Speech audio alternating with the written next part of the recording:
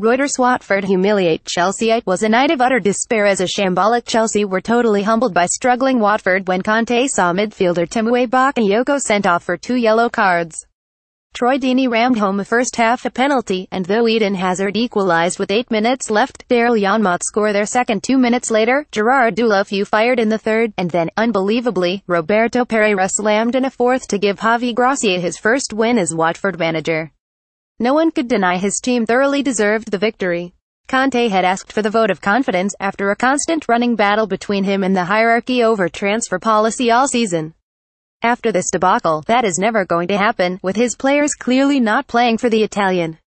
He had asked for patience, but owner Roman Abramovich rarely shows that, and he surely will not now. The end for the Chelsea manager, who guided his side to the Premier League title last season, could be a matter of days away. Former Barcelona manager Luis Enrique and former Chelsea manager Carlo Ancelotti, both out of work at the moment, will be standing by their phones.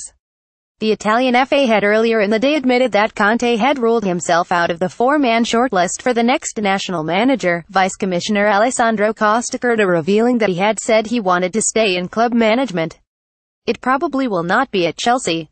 Reuters. Troy Deeney swears at the Chelsea fans after scoring Patimo Bakayoko is sent off. This was a must-win match for Conte after the 30-home defeat by Bournemouth last week, but right from the start, Chelsea looked nervous and shaky, as Abdoulaye Doucouré drove wide. Hornets debutant Abdoulaye hit the side netting, and Deeney somehow missed the target from 8 yards. Willian drove over as Chelsea managed a rare moment of fluency, but they were giving the ball away with virtually every pass, with £40 million midfielder Timo Bakayoko a particular culprit. Struggling Watford, with 1 win in their last 7 games, looked by far the more confident and assured. At the back, Chelsea, unrecognizable from a team that were champions only in May, looked like conceding a goal every time Gracia's men came forward. The utterly hapless Bakayoko was booked for a foul on Capoue when he once again miscontrolled the ball. Then his and Chelsea's evening got even worse, as the Frenchman lost the ball again, this time to Richarlison, and went in hard, foot-high against the Brazilian. He was sent off for his second yellow card. There was not much contact, but there was enough, leaving Chelsea an hour to play with 10 men. Then Gary Cahill misjudged a through ball from Janmaat which left Deulofeu clear, and Courtois brought the Spaniard down as he raced out. Deeney rammed home the spot kick, giving the middle finger on both hands to the Chelsea fans, and the Hornets had the lead they thoroughly deserved. It was Deeney's 4th goal of the season and his 3rd from the penalty spot. Reuters. Eden Hazard got Chelsea back into it. Chelsea's players looked like a team that had simply stopped trying for their demanding manager, tired of the constant berating from the touchline, the yelling and the posturing.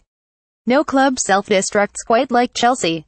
We saw it in 2001-516, the year after Jose Mourinho won the Premier League for the 2nd time, and his team stopped playing. The Ancelotti actually lasted until the end of the season the year after he won the title. Roberto Di Matteo went in the November after winning the Champions League, for heaven's sake.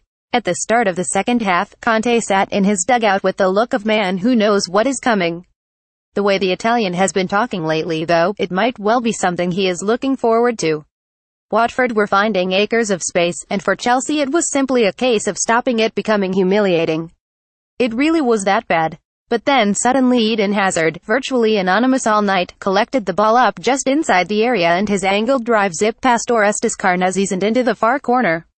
As a turnaround it was incredible. What an injustice on an excellent Watford that would have been. But then Chelsea caved in again. Pereyra set up Janmaat to stab in from 6 yards. And in an incredible last 7 minutes, Abdoulaye strode through to shoot home, and Pereyra, in acres of space once again, seared in the 4th. The end is nigh, Antonio.